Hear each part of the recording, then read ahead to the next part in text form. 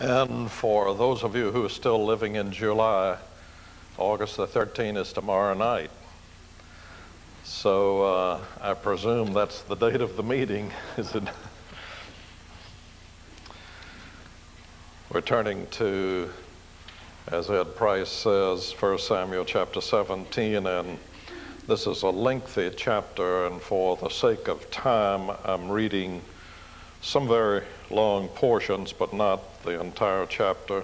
So turn with me first to 1 Samuel chapter 17 and verse 4 through verse 11, and then we'll read another longer passage later on. Then a champion came out from the armies of the Philistines named Goliath from Gath, whose height was 6 cubits and a span. And he had a bronze helmet on his head, and he was clothed with scale armor, which weighed 5,000 shekels of bronze. He also had bronze greaves on his legs, and a bronze javelin slung between his shoulders. And the shaft of his spear was like a weaver's beam, and the head of his spear weighed 600 shekels of iron. His shield carrier also walked before him. And he stood and shouted to the ranks of Israel and said to them, "Why do you come out to draw up in battle array? Am I not the Philistine, and you servants of Saul? Choose a man for yourselves and let him come down to me. If he is able to fight with me and kill me, then we will become your servants. But if I prevail against him and kill him, then you shall become our servants and serve us." Again the Philistine said, "I defy the ranks of Israel this day. Give me a man that we may fight together." When Saul and all Israel heard these words of the Philistine, they were dismayed and greatly afraid. Now let's turn over to verse 28. David, in the meantime, has come with gifts for the members of his family who were in the army.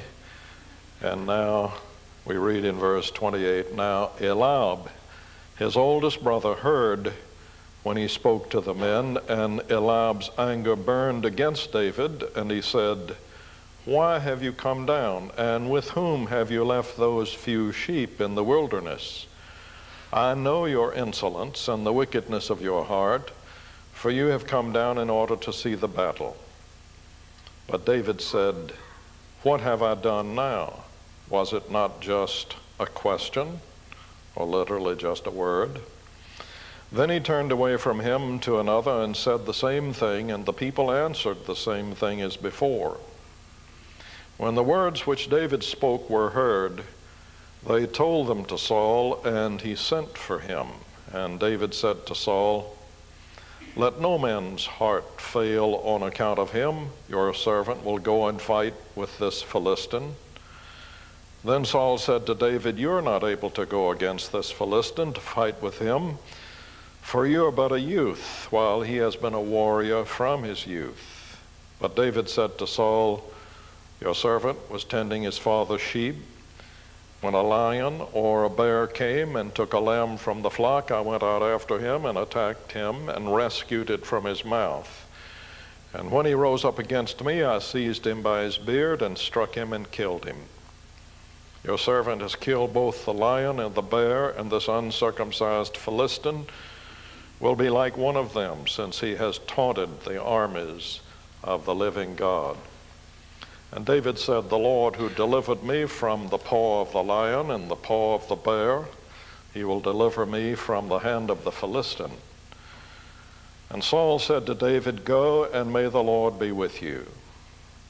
Then Saul clothed David with his garments and put a bronze helmet on his head, and he clothed him with armor.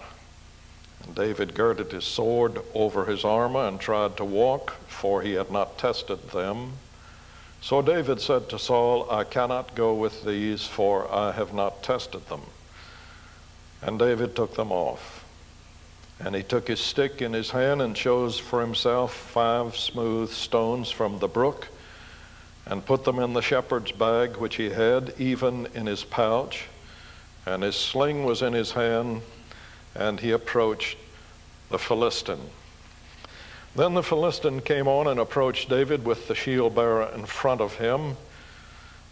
When the Philistine looked and saw David, he disdained him, for he was but a youth and ruddy, with a handsome appearance. And the Philistine said to David, "Am I a dog that you come to me with sticks?"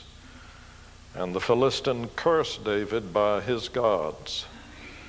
The Philistine also said to David, "Come to me, and I will give your flesh to the birds of the sky and the beasts of the field." Then David said to the Philistine, "You come to me with a sword, a spear, and a javelin, but I come to you in the name of the Lord of hosts, the God of the armies of Israel, whom you have taunted. This day the Lord will deliver you up into my hands, and I will strike you down and remove your head from you.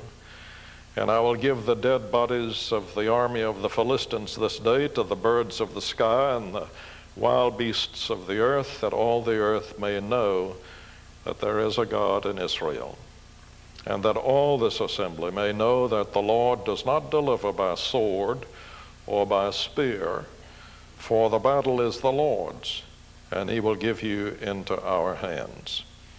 Then it happened, when the Philistine rose and came and drew near to meet David, that David ran quickly toward the battle line to meet the Philistine.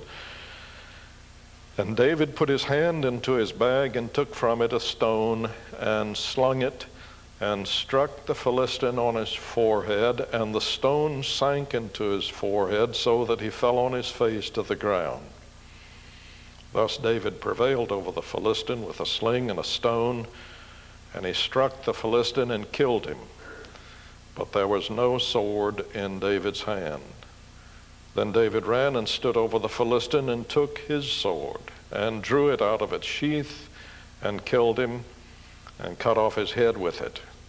When the Philistines saw that their champion was dead, they fled. May the Lord bless this reading of his word, and let's bow together in prayer.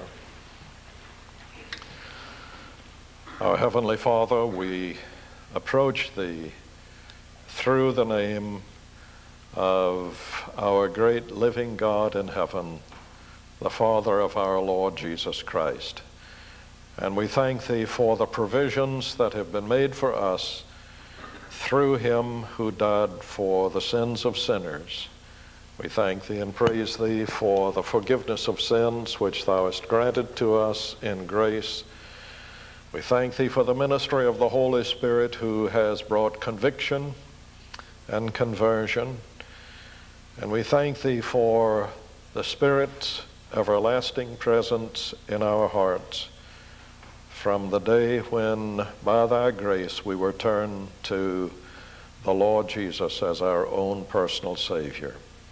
We thank thee for the guidance thou hast given to us, the provisions thou hast made for us, and the hopes that we have by virtue of the blood that was shed.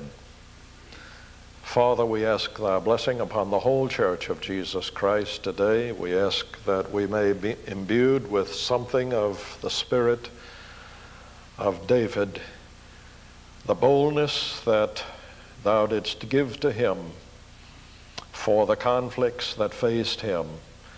May the church of Jesus Christ have something of that same spirit as they face the enemies of our day. We ask thy blessing upon Believers Chapel and its ministries and upon its leadership. We commit them to thee. We pray especially for those who have requested our prayers, and for some who are very, very important to us, who are very sick. We especially pray for them. We ask that thou would give comfort to them, minister to them, give them the joy and the strength and the consolation and comfort of thy presence in the midst of their trials. We pray especially for those who minister to them. And Lord, we ask for the families. We pray that there may be encouragement and blessing through the experiences of life. And Father, we ask thy blessing upon the chapel and its ministries, particularly in the Sunday school, and pray that there may be continued growth and development of our young people through the teaching that they receive and through the provisions that are made for them in these very important years of their lives. We commit our meetings of this day to thee and ask thy blessing upon each one of them, the Sunday school, the Lord's Supper, the ministry of the Word meetings, for Jesus' sake. Amen.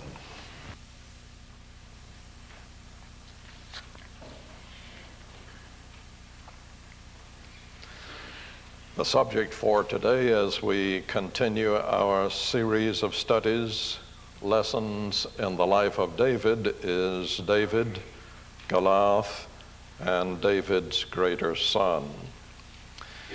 Without any doubt at all, one of the most familiar of all the biblical stories is the story of David's slaying of Goliath. I must confess I had a rather erratic Sunday school experience through my early life. My father and my mother sent me to the Presbyterian Church Sunday School in Birmingham, Alabama, and I attended regularly, as I remember, until I was about 12 years of age. And then when we moved back to Charleston, South Carolina for my father, I attended there Sunday school until I became so entranced with golf that I discovered the interesting thing that Sunday morning was the best time to play golf, because in those days there were people who would be in church on Sunday morning. But my experience, therefore, was somewhat erratic through the years of my youth. But I must confess that even I, in spite of my Sunday school history, remembered this story, the story of David and Goliath. I wasn't at all sure whether Jonah swallowed the whale or whether the whale swallowed Jonah. I did remember vaguely there was such a story, but this one I do remember and did remember. And I remember the time that I first preached on 1 Samuel chapter 17 many, many years ago. And I was speaking with my son about it, and I happened to say to him that this would be the first time that I'd ever given a message on David and Goliath. And I remember Sam saying, well, that's one of the first things I would preach on, because I know it so well. I guess most of us have something of that experience. We know the story of David's slaying of Goliath. But the spiritual significance of it, I must confess, completely escaped me. I don't want to blame it on my teachers because I wasn't too responsive. But nevertheless, the fact that this might be something of an illustration of the work of our Lord Jesus Christ completely escaped me. I can remember also reading an exposition of this particular chapter, and the preacher, whose books I have in my library, probably 8 or 9 of them, a Scottish evangelist and Bible expositor, stood up and gave as his first words to a large gathering, there is one young man that I want especially to address this evening. You are not converted. May God convert you tonight, because it's about time. And as I look out over this audience, there are young men here, and there may be some who are not converted. But there are olders also who are not converted. And my prayer is that through the ministry of the Word of God, you too may be converted. Probably in Believer's Chapel, most of you know the historical situation.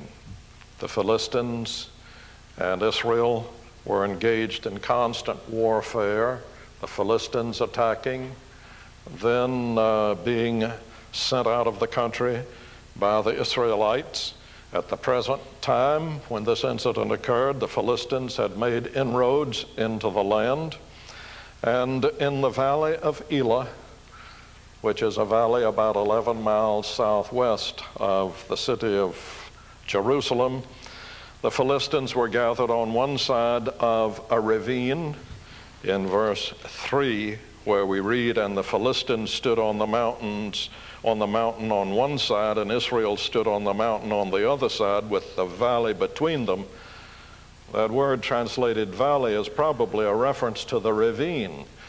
And the fact that there is a ravine there is probably the reason that Goliath stands on one side and does not seek to come down and up the other side, because with the tremendous amount of armor on, it would be difficult for him to do that.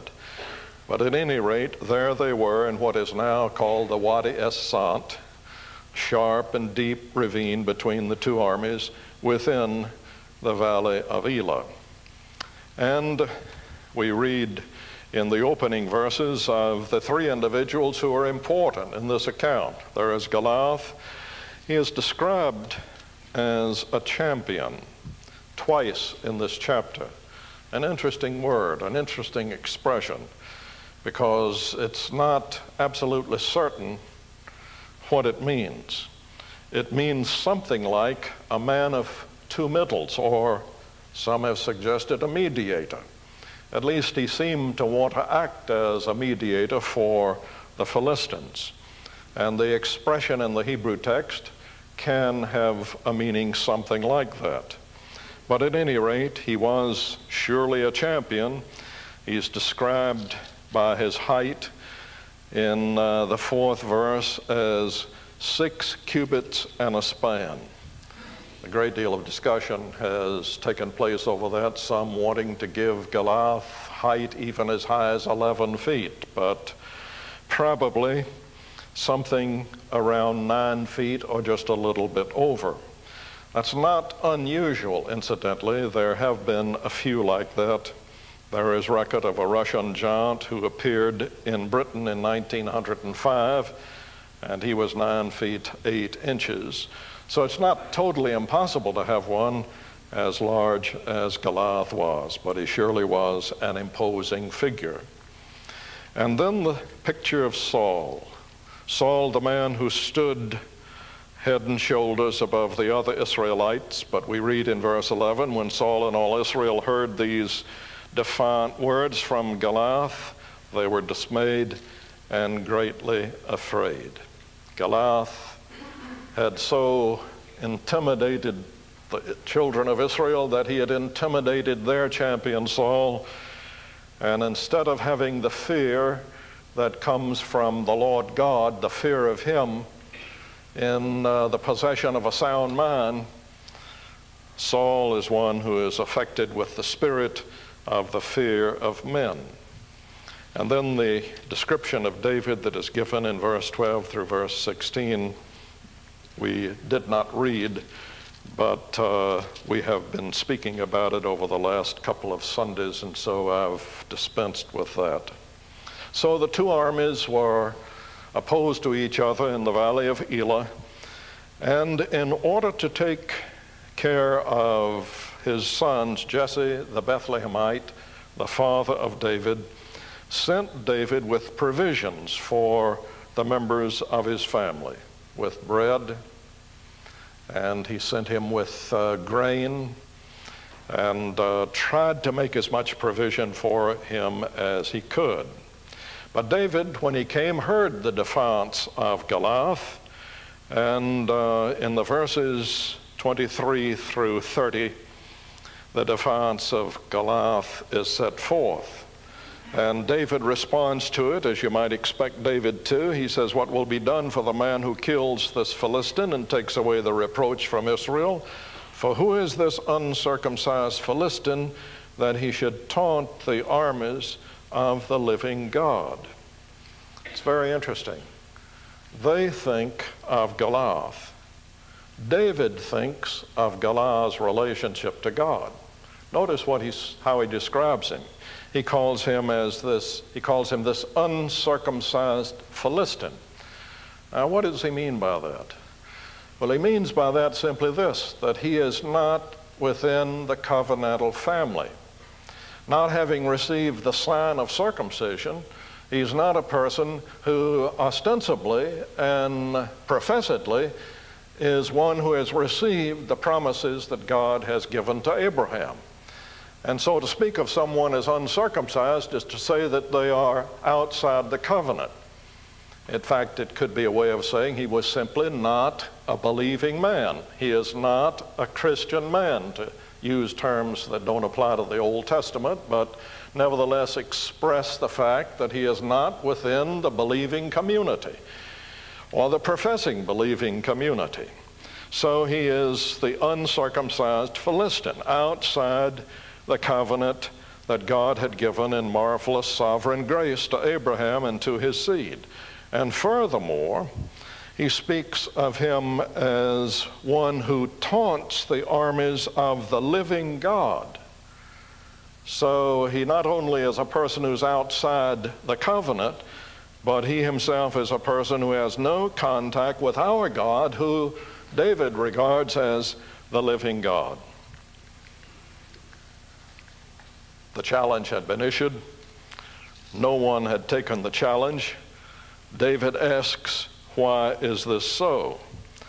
I can just imagine that an ancient GI might give David a few words of advice. It might be something like this.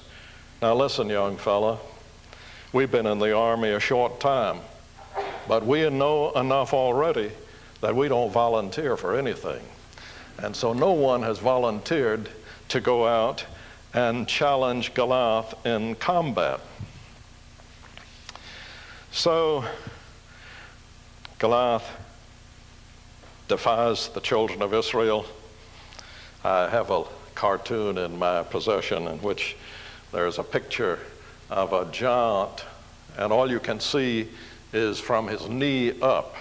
And then there's a little boy who has a sling in his hand by the side of the knee, and the sword of the giant is just hanging down so you can see his sword. It's obviously a reference to David and Goliath.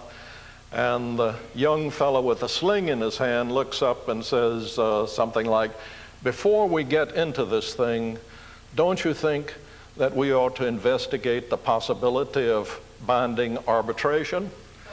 And you don't find anything like that here in the Word of God either. Well, at any rate, David expresses his disturbance over the fact that no one is taking up the challenge of Goliath, and in so doing seems to express the fact that he would be willing to take up the challenge himself. And so when the words which David spoke were heard, they were told to Saul, and so Saul sent for him. And he appears before Saul. And if there is one thing that one can learn practically from the experience that David describes of his past, it's that the past is the clue to the present. The means are subordinate to God's leading. Never fight the Lord's battles in Saul's armor. Those are some of the things that one can learn. But at any rate, when he came into the presence of Saul, Saul objected, but David said no, he would fight.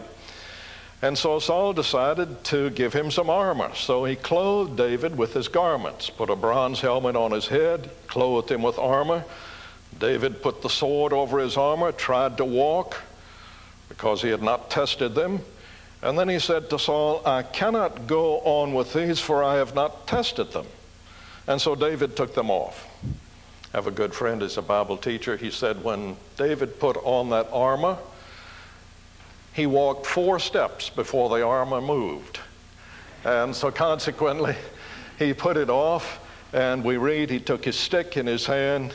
He chose 5 smooth stones and put them in the shepherd's bag which he had, even in his pouch, and his sling was in his hand, and he approached the Philistine. I'd like to stop just for a moment and make a few comments about the state of mind of David, because the state of mind of David, it seems to me, is the state of mind that you and I should seek to cultivate for all of the experiences of life. If you'll listen to what David is saying, his whole trust is in the living God and also in the past experiences that he has had as a result of his trust in the living God. There are some saints, Mr. Spurgeon used to say, who have short memories. They write our benefits in dust and our injuries in marble, or we inscribe our afflictions in brass while our deliverances are written in water. If our memories were more tenacious of the merciful ways in which God has dealt with us in the past, then in the midst of further trials, we would find the necessary strength to meet them. What did David recollect? Well, he recollected the fact that he had been tried before. There was the lion and there was the bear. And not only had he been tried before and God had delivered him, but he had been tried frequently, because it was not simply a lion, as if it was only one experience, but a lion and a bear. And no doubt, as you read this, you get the impression that this was probably something of the usual experience of the shepherd out on the fields of Judea, and where the wild animals were and where his sheep had to be protected. He not only then reflected that he had been tried before and tried frequently, but he had risked everything on account of his duty, which the father had given him, his father, and that was to take care of those sheep. In other words, to do one's duty is what one must do in the midst of trials, and trust God for deliverance. He had gone alone into the fray on that occasion with the lion and the bear, and if that has taken place in his past experience, if he has known deliverance, then can he not trust him in the same way now? That's one thing the Bible makes so plain for us. If you read David's Psalms, that's what he writes about. The fact that God has delivered in the past is the hope that he will deliver in the future. And for you and for me, it is the same thing. If we have had experiences of God delivering us, then those experiences are some of the means by which God encourages us to keep trusting in him. He had nothing visible to rely upon, only the Lord God, alone, out on the hills of Judea with the lion and the bear and the sheep that had been given into his hand, and nothing visible but the Lord God. But when one recognizes that he has the Lord God, he doesn't need anything visible. And David had the experiences of God working in his behalf. Notice his tactics too. They are natural, artless, and vigorous, someone has said. He didn't call for consultation with the committee on lion slaying and bear trapping. His whole art was faith. This was his science and his skill. And the confidence that he had in the Lord God as he fought vigorously, and those two go together. The confidence in the Lord God and his vigorous fighting gained the victory. I can imagine that David might have said something like this: I wouldn't mind another lion. I can manage lions. I wouldn't mind another bear. I have managed bears. But when I look off and see that 9-foot-tall Philistine with a sword in his hand, that's a little bit different. I think that perhaps someone else ought to do the duty. But again, in the final analysis, it's the Lord God who is going to take care of him, and consequently, he can count upon him. And he will not do it in Saul's armor, no cumbersome army. And I think the battles of the local church are to be fought in the same way. Our local churches desire to put on all kinds of armor, modern armor, the kinds of things that do not gain the victory of the Lord. Red tape, committees, administrators, secretaries, business managers. Incidentally, there's a new There is a new office in many of our churches, the office of business manager, and they sit in the bosom of the church of Jesus Christ, but the essentials are two things: the preaching of the gospel and the walking in the Spirit of the believers. These are the two means by which the church succeeds. They succeed by the preaching of the glorious gospel of the Lord Jesus Christ. And they succeed by the individuals who belong to that church walking in the Holy Spirit. So David puts off Saul's armor, takes a stick in his hand, 5 smooth stones from the brook, puts them in the shepherd's bag, which he had, his pouch, his sling in his hand, and he approaches the Philistine. This was a great victory for the Lord God through a man. I'm not surprised that David could use his sling with such success. We read back in the book of Judges of some of the Benjamites who could hit a hare with a sling. So they had all day long to train, and they were exceedingly skillful in it.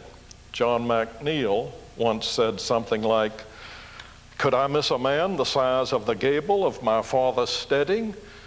And so here is a man 9 feet tall, and David has his sling. Well, this was a setup for the man of God, and that's precisely what happened. Some years ago, when I was pastor of the Independent Presbyterian Church, which is now Northwest Bible Church, some of the individuals at that time in that church had come from churches that were relatively liberal, and as a result of it, they had some peculiar ideas about church meetings. And I remember, this is almost 40 years ago, I remember that some of the men suggested that in the men's meeting, actually it was a kind of a church meeting, that we should invite someone outside the church to have some variety.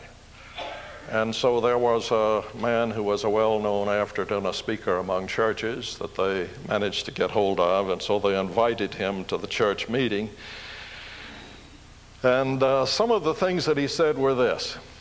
He stood up first of all and he says, "I'm a believer. I believe in Santa Claus." That seemed to me rather silly. And then he went on to say, and he referred to David and Goliath, that was his text. He said, David got this job because his father knew where he was. He was in the field. And then he proceeded to exhort the men in the congregation to be in the field, be doing something. That was the lesson that we obtained from that. But then he gave us an interpretation of the 5 smooth stones, and this is what I thought was really good. He said, now the 5 smooth stones signify kindness, courtesy, tact, the fatherhood of God, and the brotherhood of man. And that was the lesson that we received from him in the church meeting.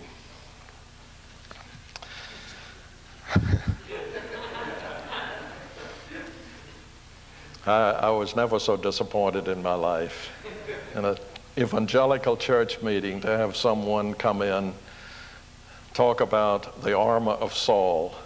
Who could ever do anything with something like that? Well, the story we've read, David overcomes Goliath, and then we read in verse 54 that he not only overcame Goliath, but David took the Philistine's head, brought it to Jerusalem, and he put his weapons in his tent. And finally, the chapter concludes with an inquiry of Saul regarding David's parentage. Evidently, his personal appearance had changed, and Saul, furthermore, was not what he was previously, and there was some question about it. Now, what I would like to do is the story is familiar to you. You know the story, at least as well as I do. But there are some lessons in the encounter that I think that we should not miss. And standing out are the typological lessons. Now let me define a type. In the New Testament, we read, for example, that Adam is a type of the one to come. Now, we're not going to make much over the term type. A type is simply an example. A type is simply an illustration. Anyone who looks at the term type in the New Testament and examines all of its references will discover that a type is no different from an example. A type is no different from an illustration. It simply is an example, an illustration. Now, typology is the study of historical correspondences in the Word of God. And the value of typology is that it underlines the fact that God controls history, that He is the one who, as the centuries unfold, carries out His eternal purpose. And because He is the same yesterday, today, and forever, then the principles by which He acts we may expect to be the same. He will act, of course, according to principles of righteousness, justice, mercy, and so on. The God of the Old Testament is the God of the New Testament. And so consequently, we may expect to find in the Old Testament anticipations of the way that He will act in the New. In fact, if you can think of these three things when you think of type or example, they will help, I believe. First of all, types are historical. That is, historicity is part of typology. Secondly, correspondence. That is, the events that are the types correspond to the antitypes, the fulfillment of the types. And then, in the light of the fact that the Bible, as well as human history, is the unfolding of the continuing purpose of God, and the antitype is the fulfillment of the type and generally goes a bit beyond the type, then we may add, at least many feel, the term, in addition to historicity, correspondence, predictiveness. That is, types anticipate a fulfillment. Now, when we look at this incident, we just think for a moment, David was officially, to use the term officially, a type of Christ. That is, his work anticipates the work of his greater son who would come. Personally, David is simply an example for us. That is, the courage, the faith that he manifested in this incident is the kind of courage and kind of faith that every one of us who are believers in our Lord Jesus Christ should manifest. But officially, he is an anticipation of his greater son. And that is why in the New Testament we read in the announcement of our Lord's birth, as well as in the conclusion of his work in the book of Revelation, the Lord Jesus is set forth specifically and underlined as the Son of David. In other words, God would have us to draw the likenesses between the two. Now let me just briefly set forth some of the things that make David like our Lord. David came to this battle from his father's house with gifts in his hand. That is precisely what our Lord did when he came in his incarnation. In the book of John, in chapter 16 and verse 28, in the upper room discourse, the Lord makes this statement regarding his ministry. I am come forth from the Father and have come into the world. I am leaving the world again and going to the Father. No one would question that our Lord has come from the Father, and he came with gifts in his hand, the forgiveness of sins through his saving work. So David came to the battle from his father's house with gifts in his hand. So our Lord. Goliath was his personal antagonist, and Goliath pictures, obviously, Satan himself. We read in the Epistle to the Hebrews a couple of verses that I think highlight the truth. The writer of the Epistle of the Hebrews in chapter 2 in verse 14 and verse 15 says, "Since then the children share in flesh and blood, he himself likewise also partook of the same, that through death he might render powerless him who had the power of death, that is, the devil, and might deliver those who through fear of death were subject to slavery all their lives." And so Goliath pictures Satan. David came forward thirdly after everything else had failed. There was the Philistine standing out in front of the armies of Israel and saying, "Give me a man," calling for their mediator in order that they might struggle and settle the issue. Saul and Israel are immobilized. They are shuddering, shivering slaves. And in that illustrate those who are members of the human race apart from the saving work of the Lord Jesus Christ. After the fall of man in the Garden of Eden, that's really what we are. We are slaves to sin until the root of David, to use the description given of him in the book of Revelation, until the root of David comes and prevails. Just think for a moment of that great picture in Revelation chapter 5, the book in the hand of the one sitting upon the throne. No one is able to open the book. The apostle weeping because no one of men has the power to take the book and open it and to accomplish the things that are within it. That is, to rule and reign over this earth in the pleasure of the eternal God. And then the Lord Jesus, the Lamb, slain from the foundation of the world, comes. The one who turns out to be the lion, but who has purchased out of every kindred, tribe, and tongue and nation a people. And so consequently, like our Lord Jesus Christ coming after everything is lost, David comes after Israel is immobilized, shuddering, shivering slaves. David prevailed, and the root of David will ultimately prevail as well. It's interesting also to notice that when David comes, his brothers reject him, reminding us of the fact that Israel rejected the greater David when he came. He came unto his own received him not, but as many as received him, to them gave he the power to become the sons of God, even to them that believe on his name, who were born not of bloods, not of the will of man, not of the flesh, but born of God. So Israel rejected David the first, but nevertheless he fought for them because of his love for them and love for the name of the Lord God. One further thing, or another thing. David's victory is won by apparently foolish means. Think of it. Here is the great giant, clothed in armor from head to foot, with a mighty sword. And here is the young man who approaches him with nothing but a sling and 5 smooth stones, which he has selected from the brook. A foolish means, one would think. That's precisely what the gospel is called.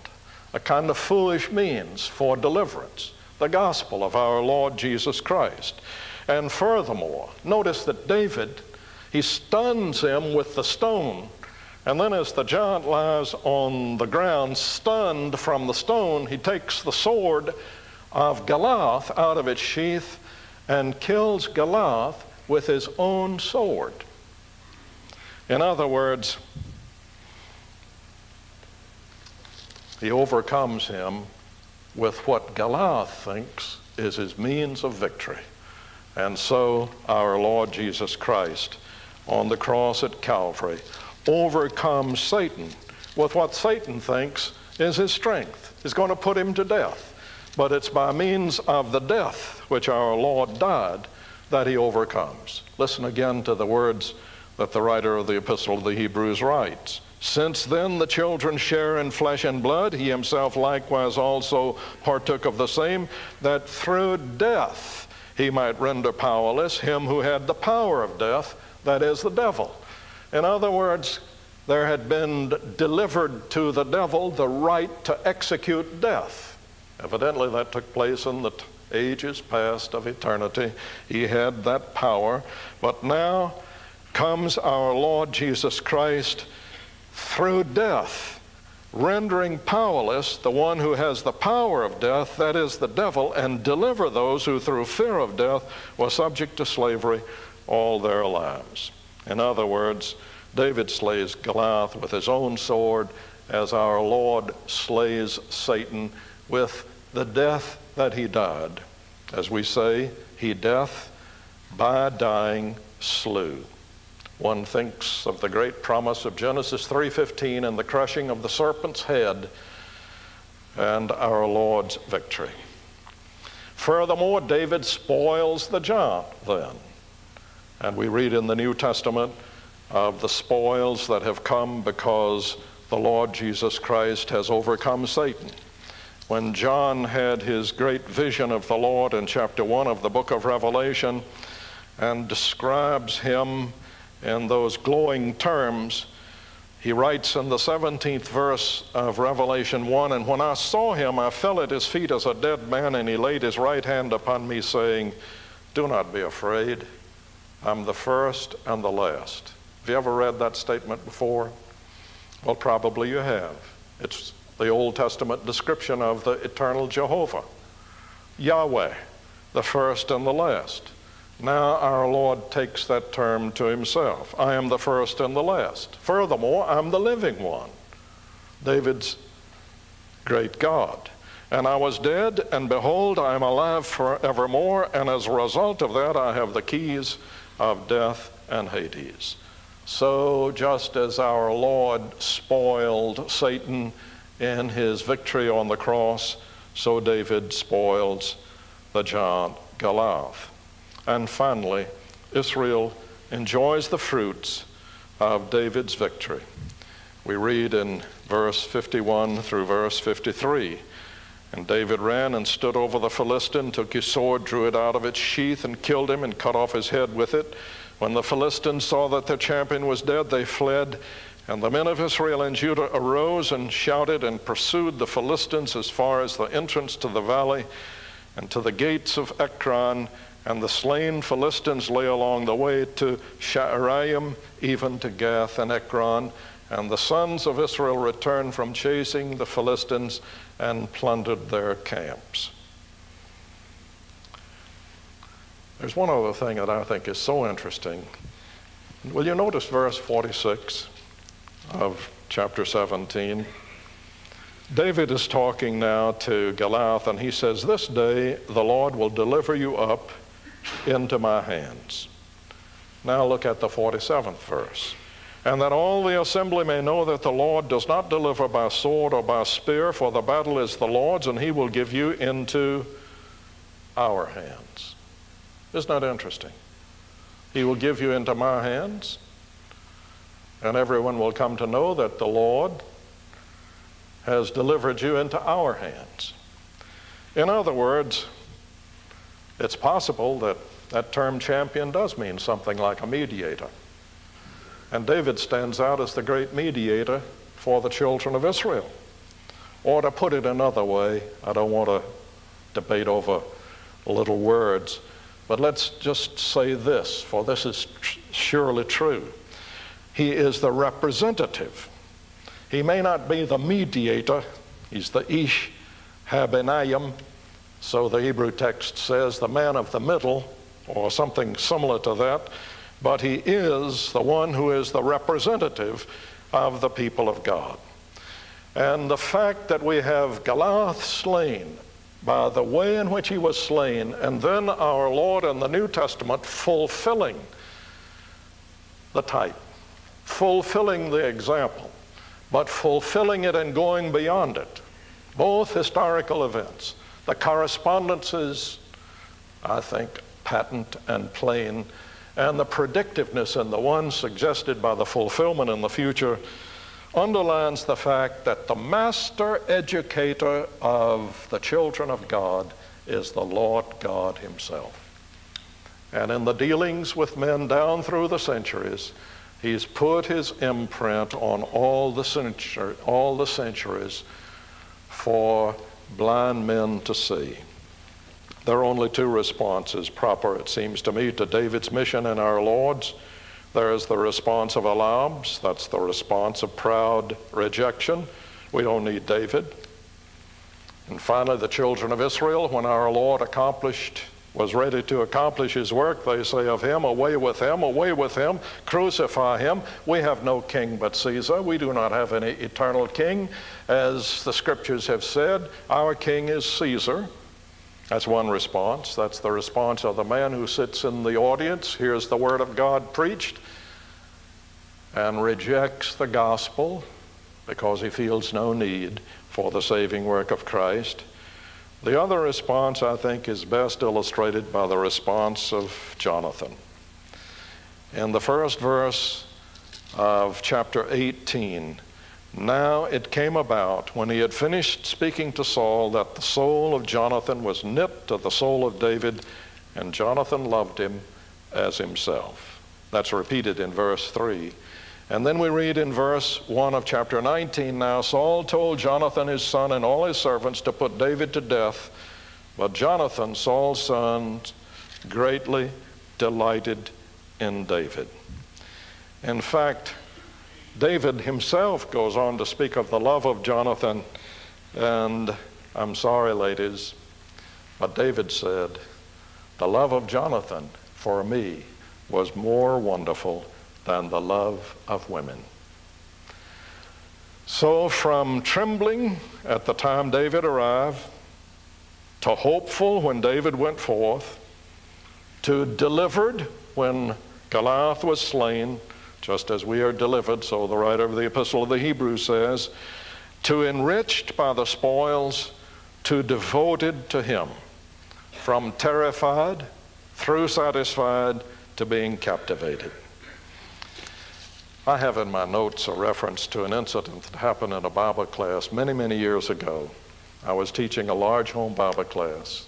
We used to have over 100 people in this home. It was a fairly large home. But I remember one night particularly in which in the course of the message I had said something about faith being the means by which we receive Christ. And I underlined the fact as best I could that it is not by good works, not by the ordinances, not by our prayers, not by our education or culture.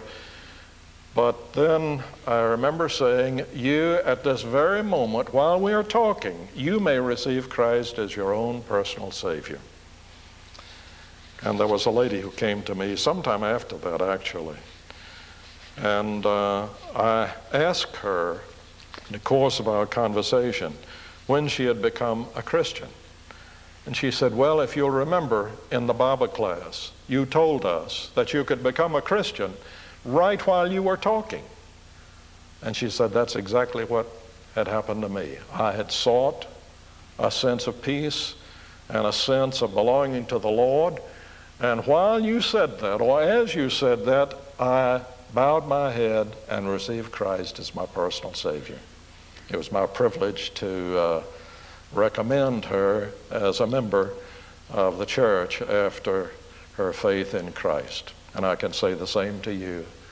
If you think of our Lord Jesus as having died for sinners and know that you're a sinner, you may receive him as your own personal Savior right now. Let's stand for the benediction.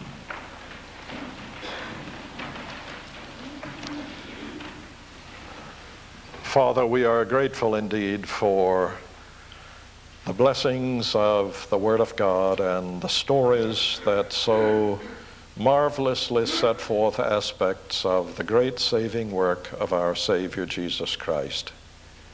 And we pray, Lord, that if there should be someone in this audience, like Saul and the children of Israel, defeated, terrified, finding no hope of deliverance in the things that characterize human hopes for deliverance, but desirous of true deliverance, O God, so touch hearts that they may turn to him who has offered the sacrifice by which sinners may be saved.